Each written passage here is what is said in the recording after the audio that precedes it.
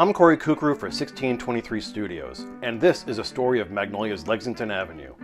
A fishing and farming village once known as Kettle Cove, Magnolia, just a carriage ride from Boston, bloomed in the late 1800s as a coastal getaway for artists, writers, and statesmen. As rich and famous names found the village, grand hotels were built, turning Magnolia into a true summer resort by the dawn of the 20th century.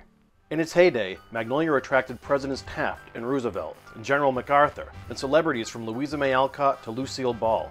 The heart of Magnolia was Lexington Avenue, its arcade facade on one side, an opulent Colonnade Mall on the other, boasting worldly shops that rivaled Saks Fifth Avenue. Tiffany's and FAO Schwartz were fixtures, as were lush tea gardens and boutiques of fine china, silver, and furs. It was known as Robbers Row, the site of countless capers, including a fearless $100,000 jewelry heist that remains unsolved. But the crown jewel of Magnolia was the massive Oceanside Hotel. Built in 1880, the Oceanside was a sprawling 6 stories tall, with sidekick cottages and bathing pavilion at nearby Crescent Beach. It was the largest wooden structure in the Northeast, and largest hotel east of the Mississippi, housing up to 3,000 guests a night.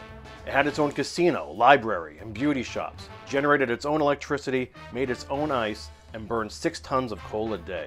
John Barrymore performed in the theater. John Philip Sousa and the Marine Corps Band played the ballroom. For a time, Magnolia was a star on the map. But the rise of the automobile and interstate highways, coupled with the Great Depression, led to a steep decline in tourism.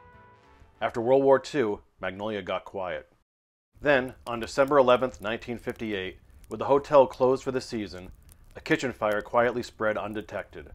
The building became engulfed and raged through the night. By daybreak, the Oceanside and its properties were leveled. Hardly anything was salvaged. The majestic hotel and Magnolia's identity went up in smoke.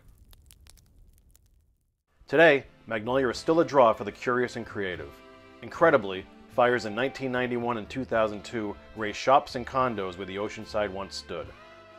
But time and time again, Magnolia rallies, rebuilds, and returns to Lexington Avenue.